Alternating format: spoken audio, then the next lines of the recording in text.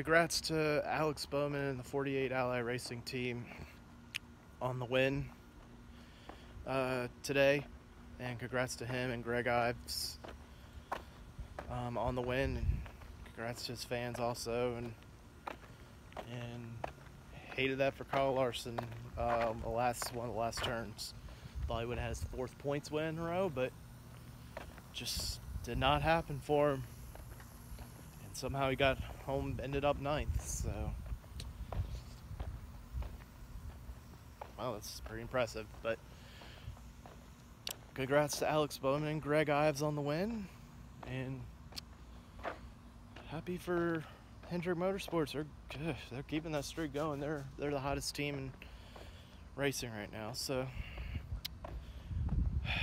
Hendrick's almost unstoppable, and shout out to them for doing their homework in the off season, because it's showing right now.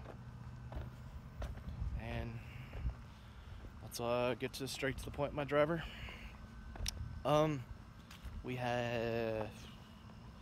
were around 9th or so first stage. Like 7th is at the highest we were at one point. So we got 9th in the first stage, got 2 stage points, and that's all we got out of it today.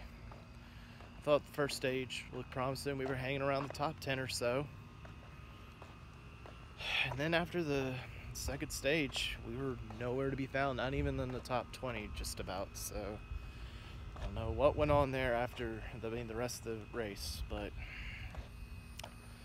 after that, just was not our race today, and just did not have the run we had today. So we missed 20th by 1 spot. That would have put us first in the invert, but oh well. Just, that's how it falls sometimes. But we were going to start 21st. Hopefully we can gain some, get back at it tomorrow.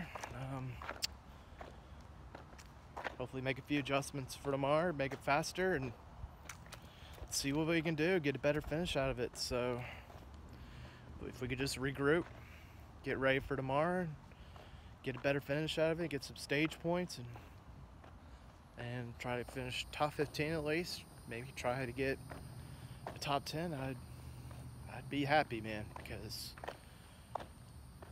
Lord knows we need some stage points and to keep having repeat winners if we're going to stay alive in this race. I mean, this playoff hunt. So we're 85 to the good. We lost some points today, like 20-something points, because of our bad run. We were 100-something to the good at one point. So, and we lost a lot of points because our run was terrible. But you know what? I'm ready to get back at it tomorrow, and hope the best for AD, and hope AD knows that I'm always going to be proud of him to wear this gear, and I'll always cheer for him no matter where he finishes. So good luck tomorrow, buddy, and I hope you have a better run tomorrow, and let's go AD.